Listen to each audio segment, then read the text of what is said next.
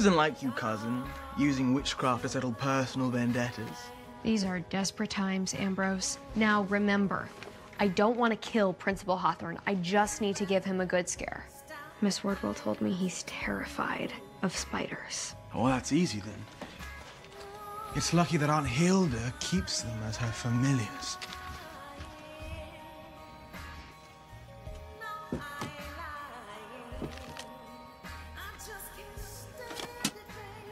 Are you sure you don't want to kill him? Because we could do that.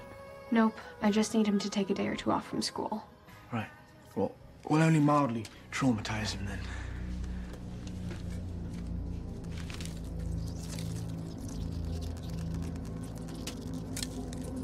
Spider, oh spider, pray, why do you spin your pretty white web so fine and so thin to catch fat flies and make them into pies? Spider, oh spider, pray do you not see?